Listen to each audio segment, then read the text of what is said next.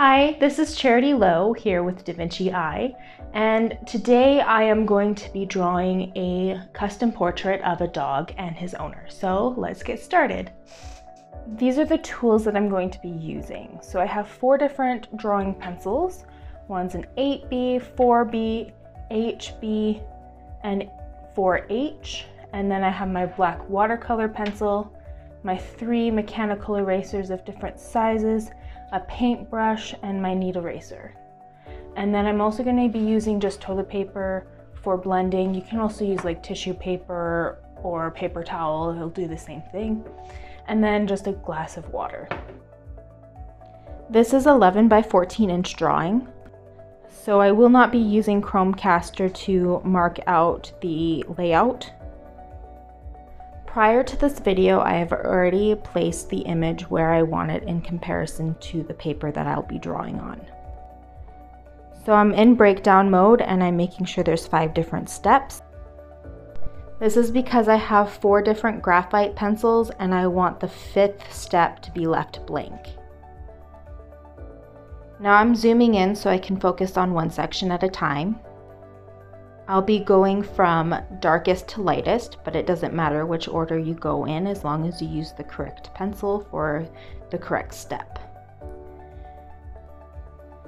The darkest step would be the 8B, the second one will be the 4B, the middle one will be the HB, and the light one will be the 4H, and the white will be left blank.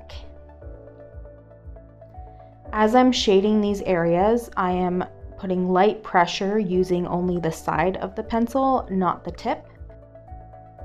This will make it easier for blending.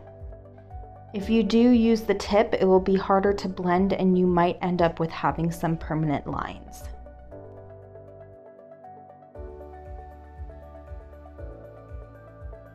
This is a very time-consuming process, so be patient with yourself.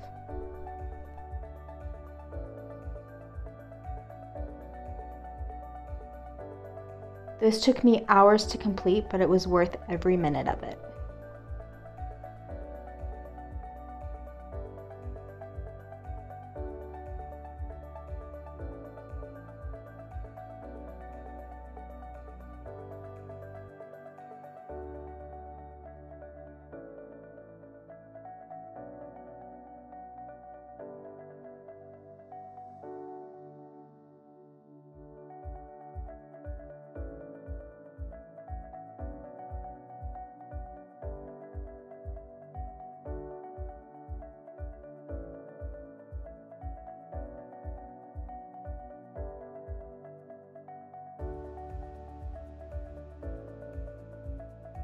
Now I'm just taking some toilet paper to blend it out.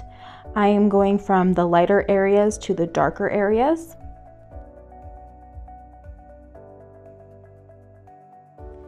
Now I'm going into breakdown mode and I'm going to turn it off and then on again, increasing the steps to its fullest and then increasing the exposure.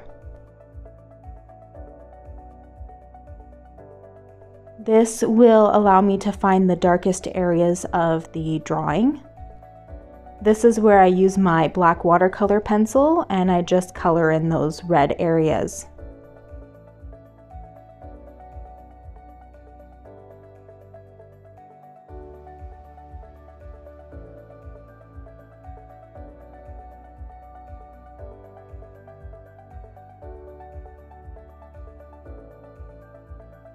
Now I'm going into breakdown mode again, turning it off and then on again, this time just decreasing the exposure. This way I can find the lightest areas and I am going to be erasing those areas. I'm zooming out so I can see the whole picture. This way I'll be able to see all the whitest areas. And I'm searching for the lightest areas by going from the lighter to the darker. And as soon as I start seeing red, that's where I'll stop and start erasing.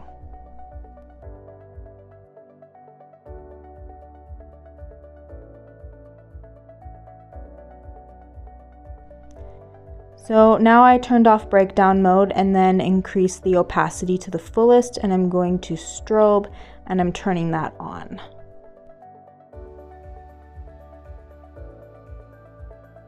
This will allow me to see what I've drawn compared to the original photograph.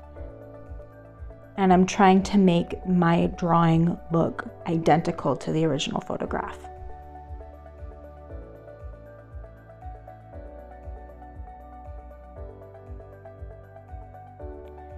When I am drawing the dog, I draw in the direction of where the fur is going. This will give it the desired texture and make it actually look like fur. And for the sky, I'm just using the side of the pencil, drawing in circular motions because it's more of a soft transition from darker and lighter areas. So this pretty much ends my first part of this video.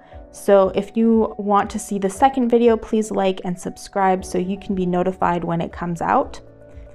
If you have any general questions about the app, you can contact the creators at info@DaVinciEyeApp.com, or if you have any requests for future videos, you can contact me directly on my Facebook or Instagram at Charity Low's Art. I hope this video was useful to you.